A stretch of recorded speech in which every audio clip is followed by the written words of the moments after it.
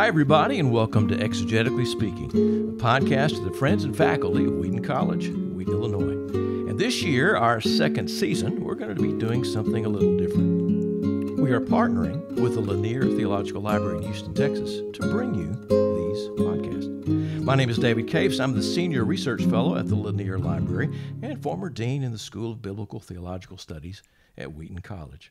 Our purpose in these podcasts is pretty simple. We are here to promote the study of biblical languages, Greek, Hebrew, and Aramaic, so that we can read the Bible more faithfully, study it more fully, not just read it and study it, but also to live it. Joining me today is Dr. Danny Carroll Rodas, the Scripture Press Ministries Professor of Biblical Studies and Pedagogy at Wheaton College. Dr. Carroll, good to see you. Well, good to be with you again. Thanks so much. Yeah, now we are actually doing this in the days of COVID, so we're doing it remotely. So from time to time, our computers might ding and make little sounds, but that we can't help that. We get emails and those kind of things. I haven't figured out how to stop that yet. Hey, you've written on the so-called minor prophets that aren't so minor, I think. But let's talk about the literary features today of the book of Amos and talk a little bit about how that contributes to the overall picture of God, the people of God, the world at the time. Tell us a little bit about that. Yeah, I mean, what we don't realize sometimes is that each of these 12 books, the minor prophets, actually has a very different literary style, which you would expect because they're different authors. And what we tend to forget as well is that these books are poetry for the most part. And so we're not finding, treatises about the future or, some kind of formal comments about the world as they knew it. What we're seeing are messages, theological messages and pastoral messages and political messages communicated in the way they knew how, which was poetry.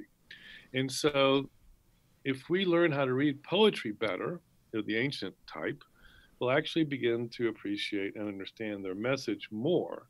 And the point of our times together, because we're going to do one now and then there's a second one, is to show how each of these books does it in a different way. So Amos has a particular way of doing it. Our second podcast on this two-part series will be with Hosea.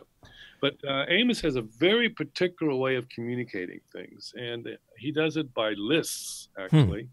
Lists of 5s and lists of 7. And are those numbers significant, 5 and 7? I don't think the number 5 necessarily, but the 7, as many of your hearers would know, is kind of the number of completion, the perfect number. And so when we find these lists of 7, that might be more significant, but the patterns are consistent, the pattern of 5s and 7s. Yeah, and I can give me an example. Yeah. So for instance, if your readers, if they're not driving somewhere, but if they have their Bibles, if they go, for instance, to chapter 2, beginning in verse 14, through the end of the chapter, verse 16, if you count them, you will see that there's 7 different kinds of soldiers. Now, he's describing military defeat. And so by talking about 7 different kinds of soldiers, he's talking about perfect defeat. Utter destruction. And it's also mocking because these soldiers are running away and they're running away naked. I mean, so all the arrogance of the national fortresses and armies is being exposed by the prophet. If you go to chapter 3, you have a sequence of interesting encounters, you see. Beginning in verse 3 of chapter 3, do 2 walk together unless they have agreed to do so? And then you have verses 3, 4, and 5. You have 5 different scenes. And then in the Hebrew, each of those questions begins in the very same way.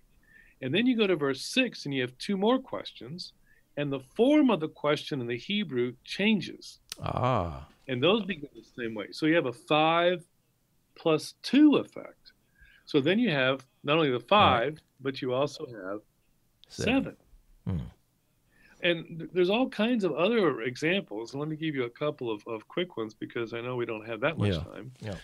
But in Amos, you have 3 doxologies, and one of them is in chapter 4, verse 13.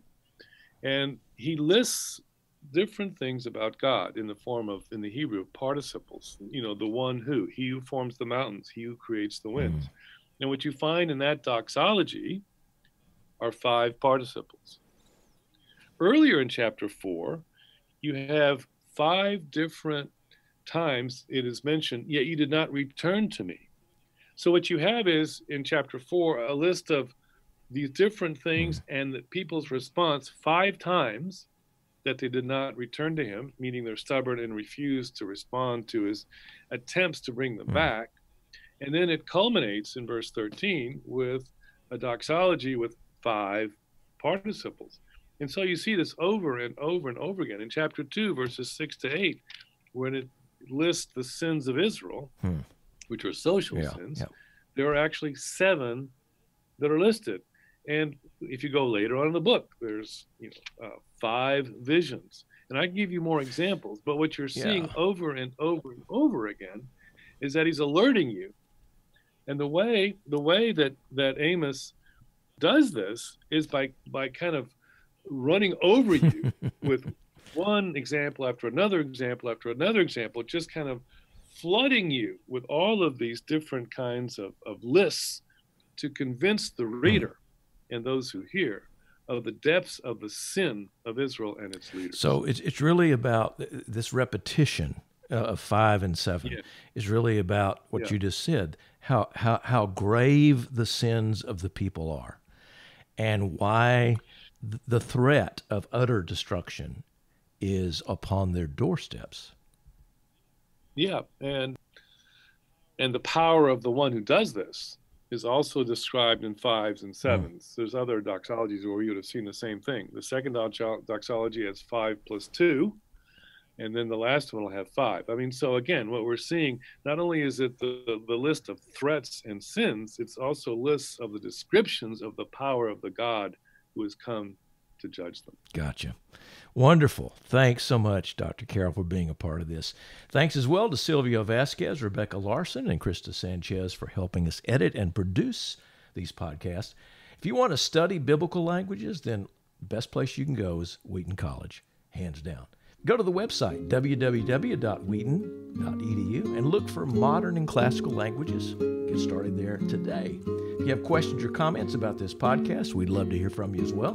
Contact us at exegetically.speaking@wheaton.edu. That's exegetically speaking@wheaton.edu. Thanks for listening.